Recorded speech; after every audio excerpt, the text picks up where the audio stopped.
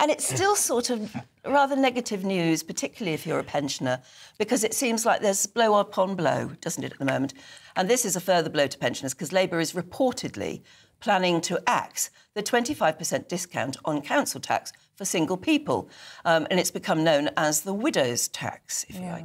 Well, that's after news that millions of pensioners will miss out on their winter fuel payments as the Chancellor, of course, looks to plug her £22 billion black hole in public spending. Well, as we introduced a minute ago, political commentator Andy Williams is with us. I mean, I don't know what's going on here, but it does seem as though, like, this new government doesn't like pensioners. Well, I think over the last 15 or so years, working people, parents, students have all had to cough up, have had to pay more tax, have had to contribute to and you know, respond to straitened times. And pensioners have been quite well protected. Let's be honest, they have. If you look at the triple lock, I mean, that guarantees that the state pension will rise quite significantly every year.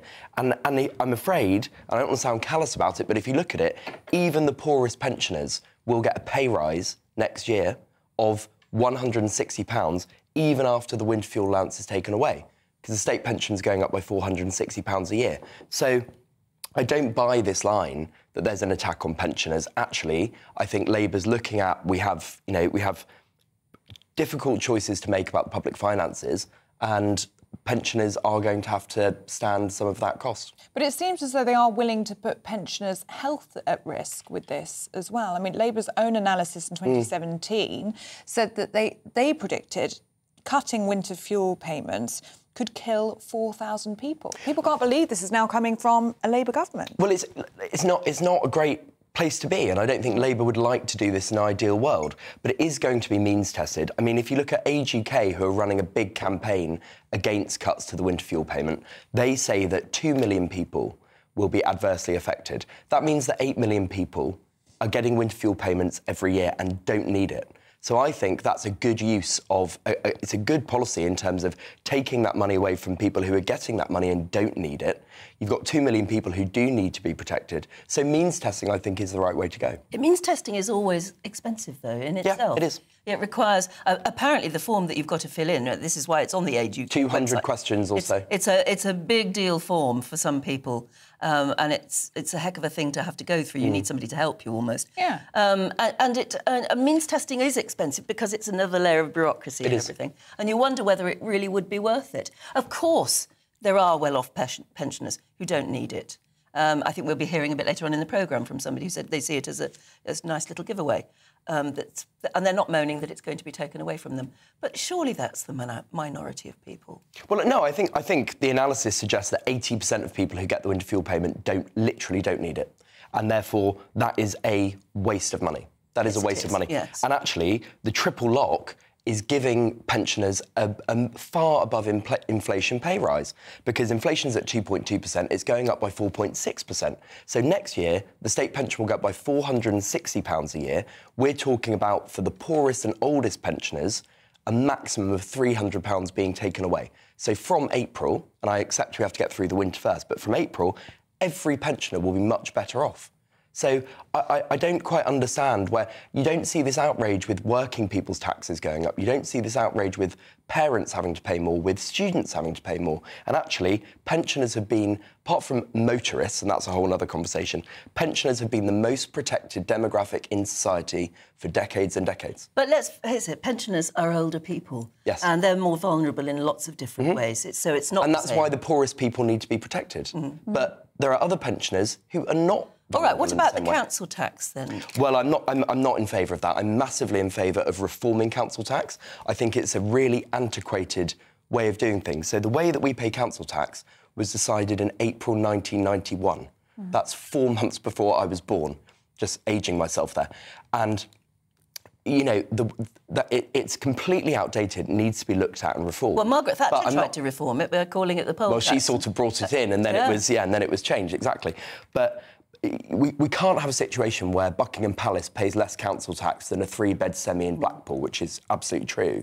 However, I'm not in favour of taking it away from or changing the rules for single people because, firstly, by definition, if you're a single person in a house, you don't use the same level of services as 4 people in a home. So I'm not in favour of that. Can we talk about Sir Keir Starmer breaching parliamentary rules by failing to declare these fancy clothes that Lord Ali had given his wife, Victoria?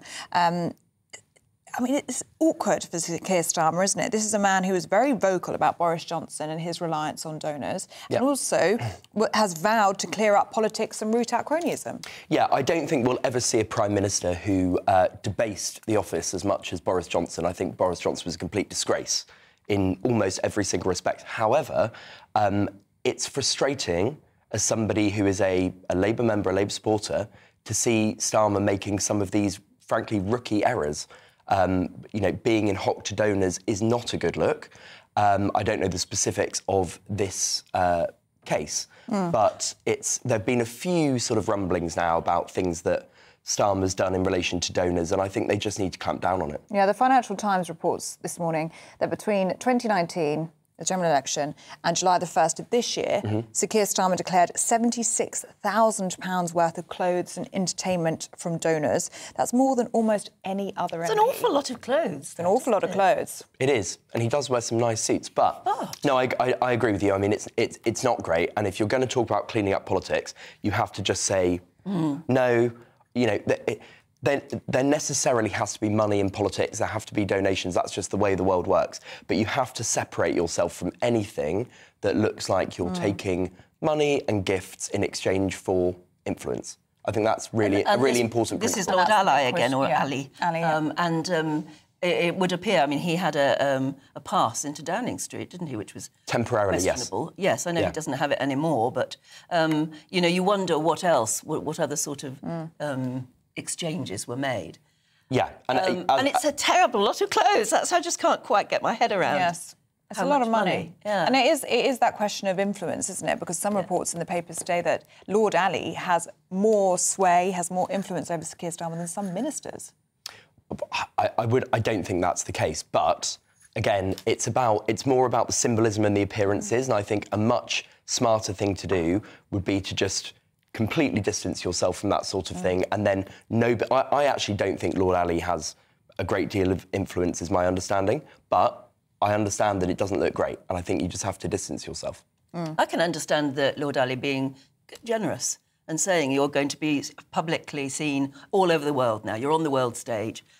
You need a decent wardrobe, and here's what... Some nice glasses. Absolutely, all of that. And your wife as well. But it's not as if Keir Starmer and his wife aren't very well off already. I mean, they're very comfortably off. They are. They're millionaires, aren't they? They can afford their own clothes, can't they? I think they're pretty well off, yeah. I think that's true. It's just, as you say, rookie error. Why you'd think entering number 10, you'd think better make sure I'm whiter than white here. Yeah. Yeah, and yeah, as I say, it's not a great look, but I don't think in the scheme of things, I don't think it's that important. I think if you look at some previous prime ministers and the way they behaved, I mean, I just don't think it's remotely comparable. If you look at the way Boris Johnson behaved with wallpaper and having, taking loans, brokering deals with the chair of the BBC, I mean, I think we should be... And that happened during maybe not all your viewers will agree with this, but during Tony Blair's government as well. Well, it did, and he was on Rupert Murdoch's yacht and all of those sorts of things. But I think we should be grateful that, in general, we now have a Prime Minister who I think is principled,